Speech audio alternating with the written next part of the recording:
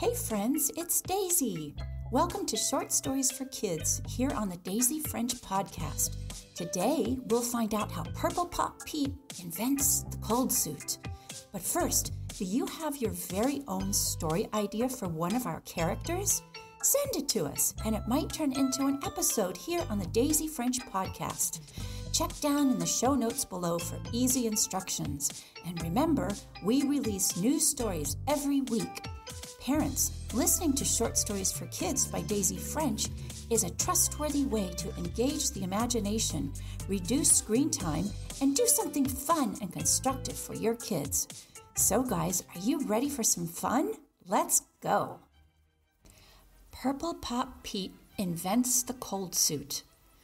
It was a quiet, icy Saturday at the South Pole, and Purple Pop Pete was bored. No one had seen the sun for days, but that was life at the South Pole. Still, it was kind of a big deal for a teen pop. Even at 14 years old, Pete and his adventurous spirit already dreamed of living somewhere else. He had heard stories about the United States, especially sunny Southern California. Pete couldn't help but imagine living his life in a warm climate where the people were many and a big blue ocean was nearby. Holy brain freeze, worried Pete. After all, he was a frozen pop. Surely Pete would melt in seconds if he lived in a warm climate. His life depended on the freezing temperature of the South Pole.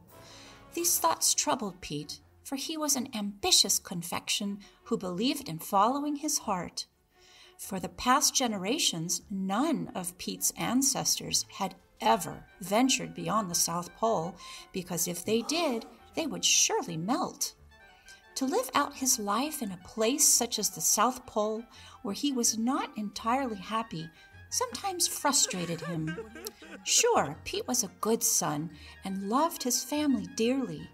As much as he never wanted to be apart from them, he imagined swimming in a warm ocean. He thought about sunrise walks on a beach with seagulls flying above. He dreamed about riding his scooter down palm tree lanes. He pictured sipping grape soda at a local cafe with friends. How could Pete accept living in a place that he had no say in? Pete's favorite hobby was collecting stray bits, parts, and pieces that he could use to make stuff.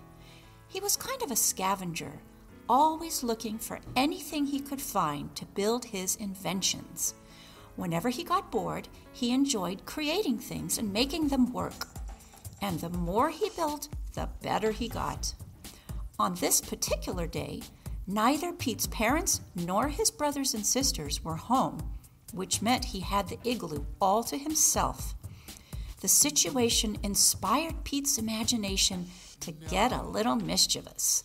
Looking around, Pete decided to snoop in one of his mother's closets, where she kept a lot of old items that she no longer used. In fact, she had stashed stuff there that none of the Cold family had seen in years. Even so, Pete knew very well about Mama Victoria's rule that the closet was off limits to the kids. Normally, Pete was an obedient son who respected his parents' wishes. But on this day, temptation got the best of him. Something inside Pete motivated him to open the forbidden closet. When he did, he came upon a heaping pile of thick gray fabric. He recalled years ago that Mama Victoria Vanilla had wanted to make a sofa for their living room using this material, but she never got around to it. This hunk of fabric is perfect, the young inventor thought to himself. But for what? Well, this icy treat had a vision. Pete felt that if he could somehow capture the freezing South Pole weather inside the suit, maybe he could wear the suit and travel to warmer places. At first, it did seem like a crazy idea, but Pete had no fear. Driven by a sense of wonder, he wanted to test his idea. But how can I keep the inside of the suit permanently cold? Wondered Pete. gearing up for the challenge. There was also the issue of making the suit. To do that, Pete needed a sewing machine. He recalled that in another one of Mama Victoria Vanilla's closets sat her sewing machine covered in cobwebs, along with all the items that Pete needed to stitch up his future suit. But he had to do it fast, since he only had a few hours before the family arrived home. Super excited, Pete set up the sewing machine on the desk in his room.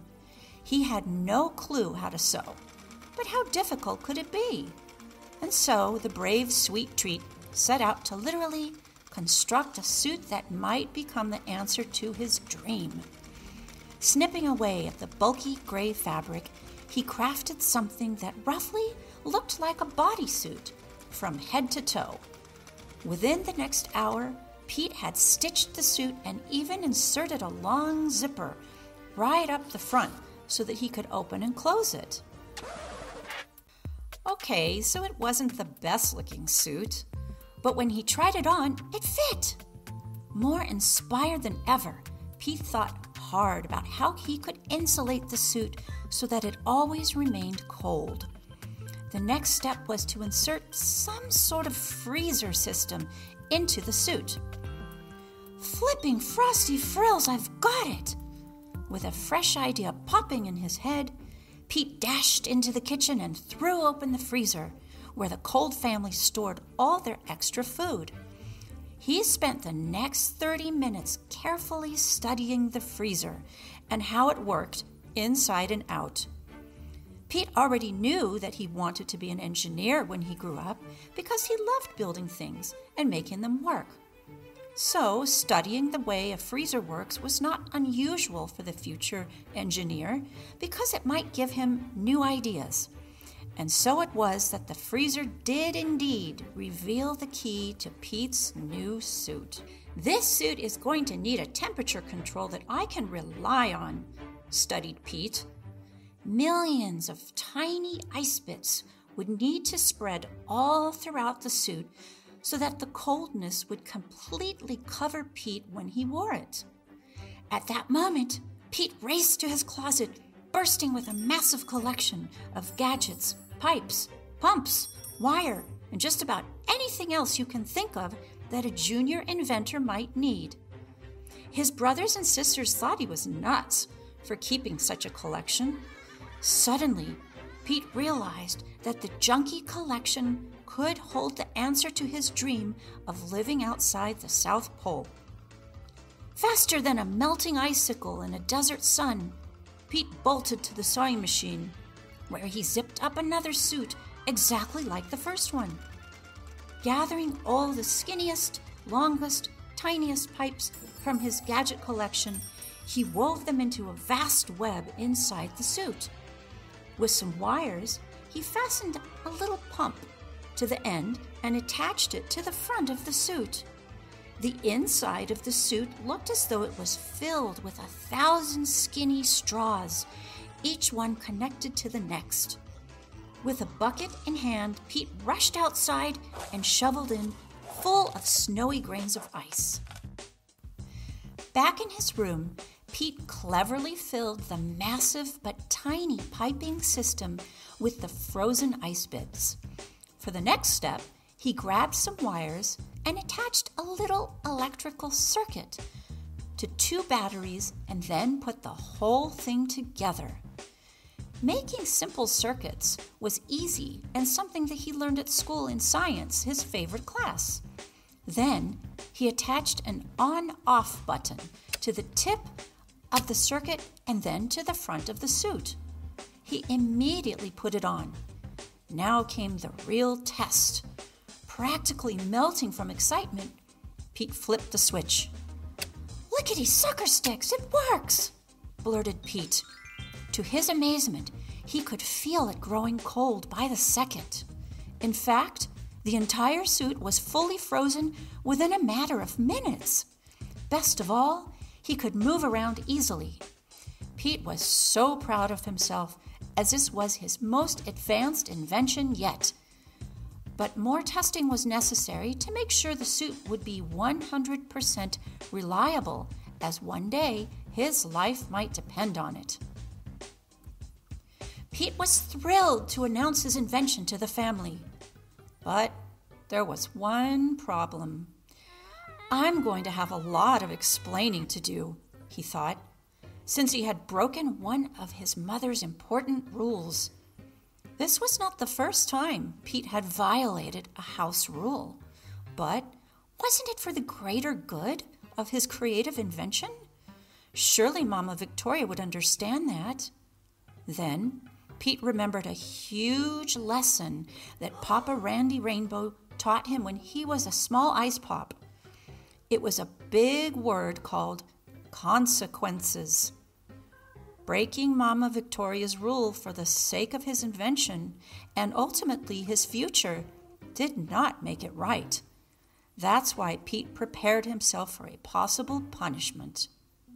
However, Pete did have one regret. He should have asked Mama Victoria before he stole her fabric. But what if she had said no, not believing in Pete's grand idea? Then Pete's invention would not exist. Surely he could not take that chance. Once again, Pete's adventurous spirit and fearless attitude had gotten him into a sticky situation. What if they take the suit away from me? Thought Pete, now in a state of panic. Nope. He decided to put that thought right out of his mind. Mama Victoria had taught him about the power of positive thinking. Instead, he imagined in detail how proud his parents would be even if they punished him for his actions. Suddenly, Pete heard the front door open. It was his family. How could he greet them since he was still wearing the suit? Within seconds, Mama Victoria and the entire family stood in the doorway of Pete's room with their jaws open and on the floor. "What on earth have you done?" shouted Mama Victoria. "And what in heaven's name are you wearing?" Glaring at her son, a shade of cherry red washed over Mama Victoria's face as she recognized her prized fabric from inside the forbidden closet. Now in the jagged shape of a strange-looking suit, the cold suit. Thank you for listening. If you enjoyed this episode of The Adventures of Purple Pop Pete, find out more at daisyfrench.com. Are you a fearless adventurer like Pete? Would you follow your dream if it meant something really good would happen to you? Well, this is what we'll find out in the next episode of Purple Pop Pete Invents the Cold Suit Part 2.